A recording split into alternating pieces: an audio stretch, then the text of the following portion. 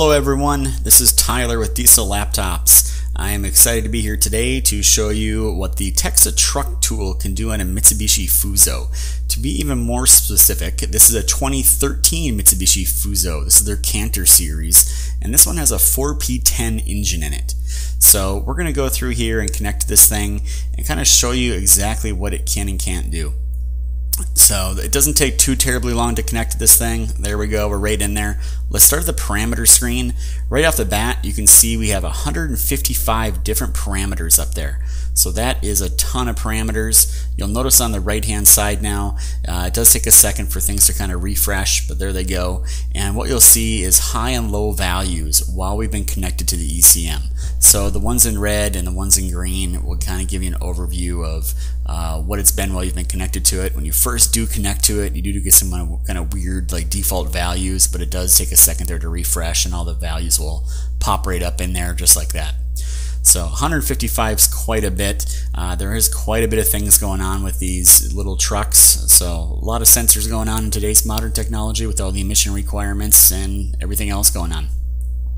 So as we go down here, you'll start seeing on the right hand side, some of those have question marks next to them.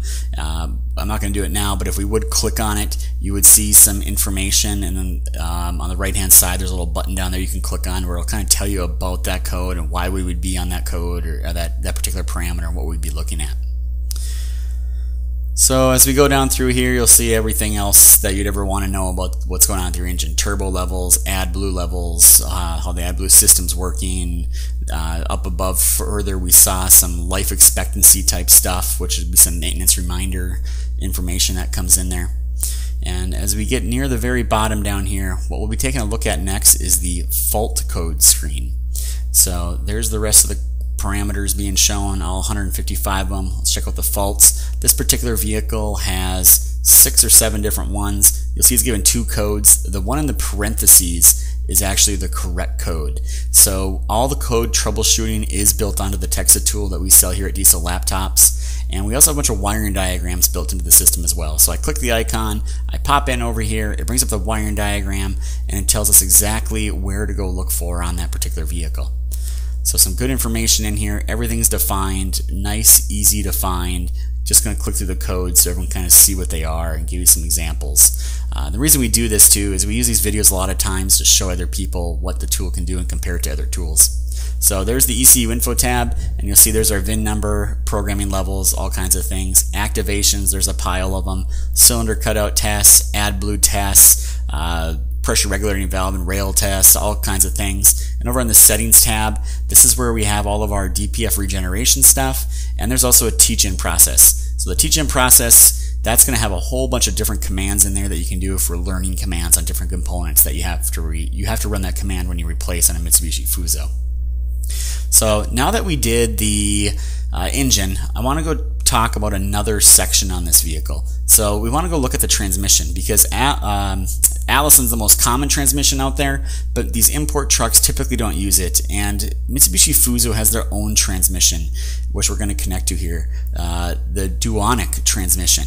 Hopefully I'm pronouncing that right. I believe that's how it's pronounced. You never really can tell with this import stuff. But here we go, waiting for the device to initialize. That's just making sure we're doing this all Bluetooth, they're talking to each other, making sure things are working as they should. And we're going to make sure the key's in the on position and press the confirm button. And now we just give it a couple seconds, and there we go. So right off the bat, everything looks the same as it did on the engine. Let's check out these tabs. Parameter tab, we now have 137 more parameters and live values that we can look at. And we'll scroll down the list here somewhat fairly quickly so everyone kind of just get an idea of what it's going on or what it's showing.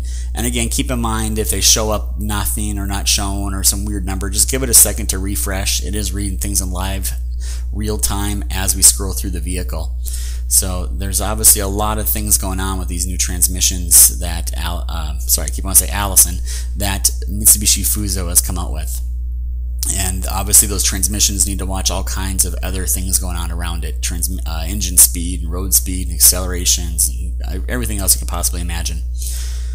So we'll get down through the list here. Only a couple more to go. You'll see on the right, again, if we would click on them and then hit the little icon in the lower right of our screen, it would tell us a little information about that command or about that parameter and what we could do with it. The faults tab, again, we double click it. We have our code, it tells us exactly what's going on. We would then hop into the Mitsubishi manuals or the DTC solutions on the laptop in order to fix those codes. And there we hit the little button so we can see exactly what the TEXA software says we should do to fix that code. ECU info, never too exciting. Software levels, VIN numbers, activations. So again, with these automatic transmissions, there's a lot of commands we need to be able to run. There they all are. And then the parameterization screen. So I just want to thank everyone for watching our video here. Actually, let's go through here, press confirm. So this is here now where you would go through to actually run the different things you could change on the vehicle. Tire sizes, gear ratios, any kind of input values that you would need to change on the vehicle. Transmission. All right, so again, thank you for watching our video and stay tuned for more.